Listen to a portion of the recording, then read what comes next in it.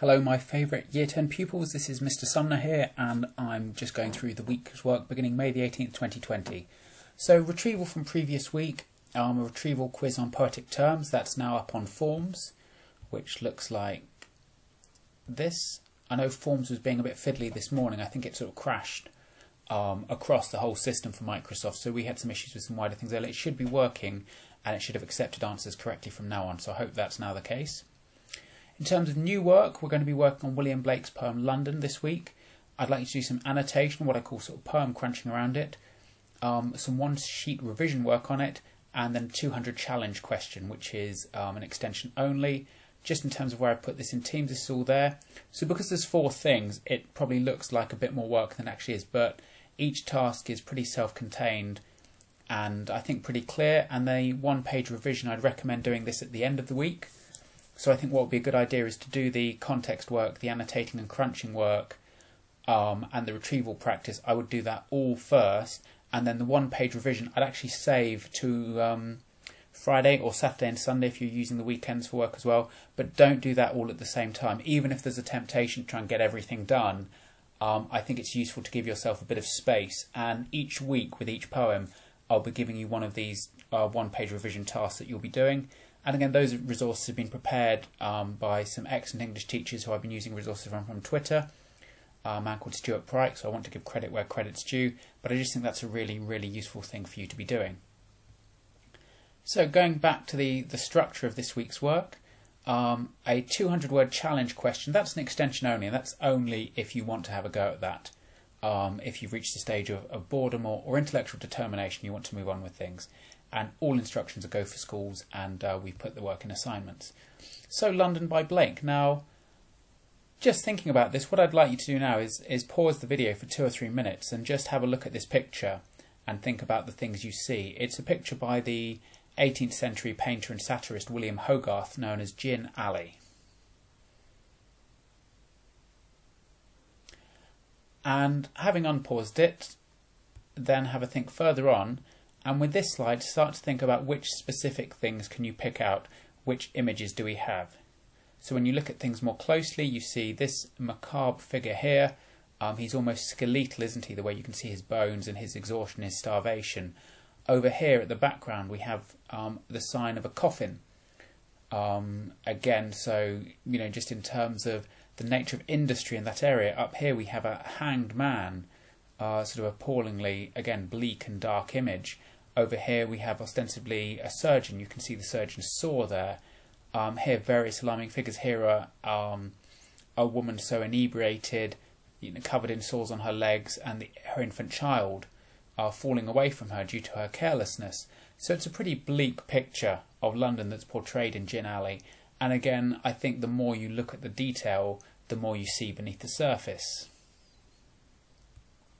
So things to be thinking about with Blake is, what is he saying about London, how is he presenting it, and why is he presenting it in this particular way? So the first thing I've asked you to do is look at this key information and answer these questions before. This is on a Word document, which then looks like this, and here is the key information.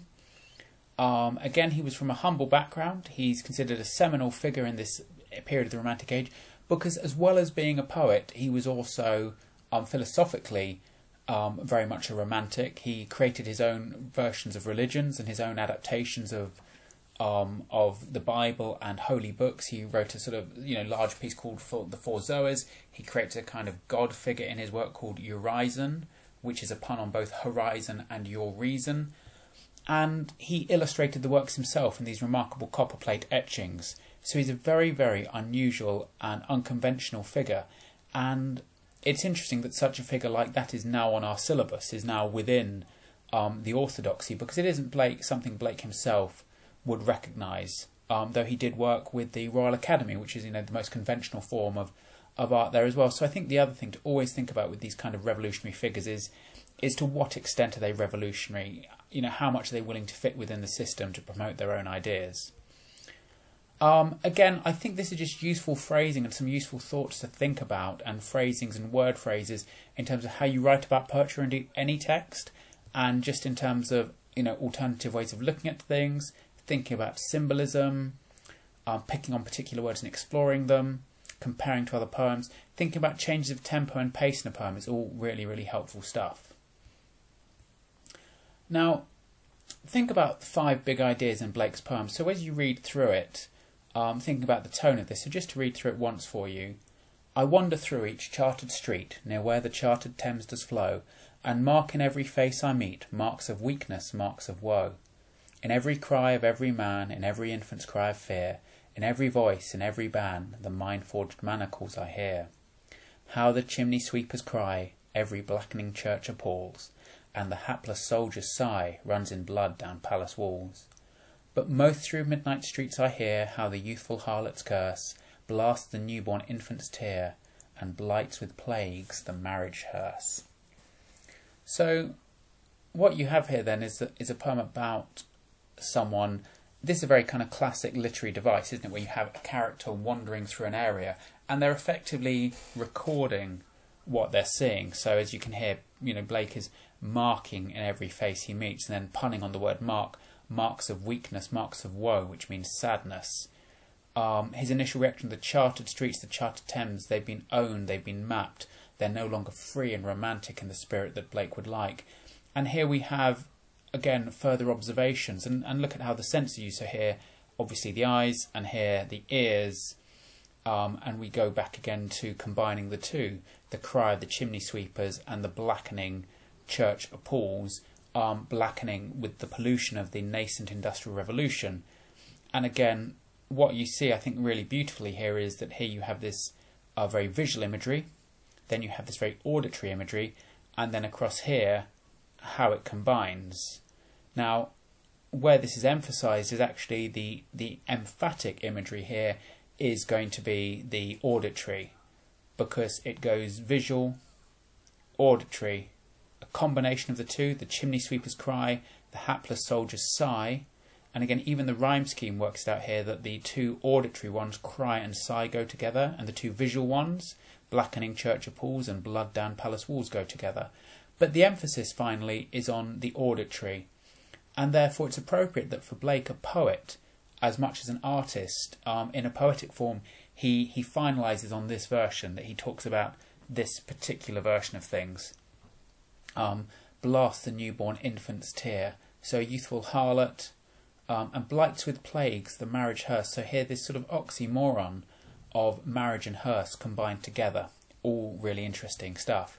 As you go through the presentation, this isn't things to send back to me, but these are just for your own information. Just pulling out these particular things in terms of vocabulary and appearance, I think would be very, very useful to do.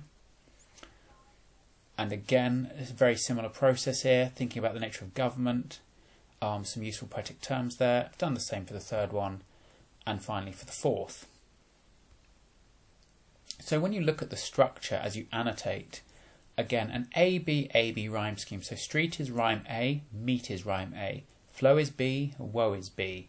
Man is then a new rhyme, C, rhymes with band, C, fear and hear, D, D, etc, etc, etc. So 4 verses, 4 lines each, so what we call a quatrain. Why are things of such similarity in length? Why is it so orderly, particularly when you consider the violence of the description being talked about here?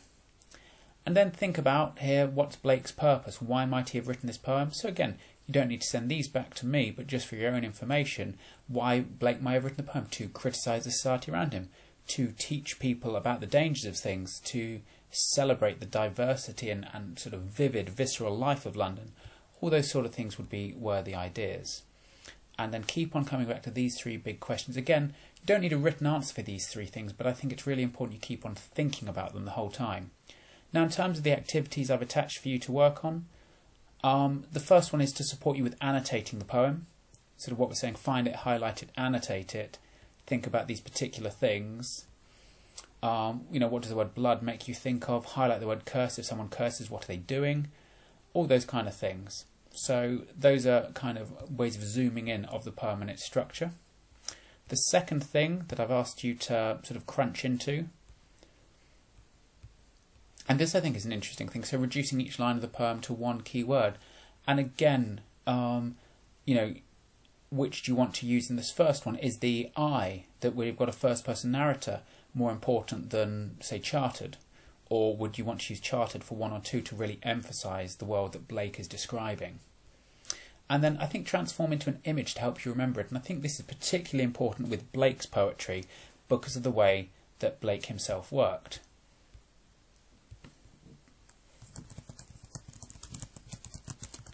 Because if we look at Blake's own imagistic poetry, when you look at how Blake presented things, so here is an example of what Blake's copy of Songs of Innocence and Experience, and this poem is from Songs of Experience, looked like. And here is London itself in all its kind of vivid glory. I think it actually looks better there. And you can see the kind of writing it does, this sort of wonderful handwritten style, this elderly figure being led through the streets like a child. Is that the eye of the story, being wandering through each chartered street? And again, this strange kind of organic thing over here, almost like a pod. It's very difficult to see in Blake's imagistic world very specific, real things. So again, it's really worth having a look at the kind of imagery Blake creates because it's really interesting and really unusual and beautiful. So these are all the key things to be thinking about whilst you're working on these particular areas. So the last thing that I want you to do this week is the one-sheet revision task. And again, as I've said earlier, I know I'm going on about this, but I would really recommend doing this at the end of the week, and therefore and actually trying to do it without referencing any other notes you've created, so summarising what the poem is about in full sentences. And again, that's a really sort of helpful thing, and this pulls together the information that you've been working on. And then this final question, how does Blake present the abuse of power in London? Again, not looking for a detailed, hugely substantial answer in terms of writing length. Think about, say, an 8-mark question for language paper 1 or 2. It's that sort of length and detail. We're not looking at this as a full 30-mark question for the literature paper 2. This is a sort of 15 to 20 minute writing task, thinking about the abuse of power. If you wish to do any further research on context, that would be a helpful thing, and I think that would be a useful thing for you to think about. So this is the last thing you should be doing, but again, I would very strongly recommend that you do this at the end of the week. Okay, thank you very much for listening, Year 10. I hope you're all really well. I look forward to catching up with you later this week when we do a Q&A catch-up, and I hope everyone's well, and thank you for continuing to be so good communicating, sending in some fantastic work. I continue to be hugely impressed by everything you're doing. Okay, well done everyone, and speak to you soon. Bye.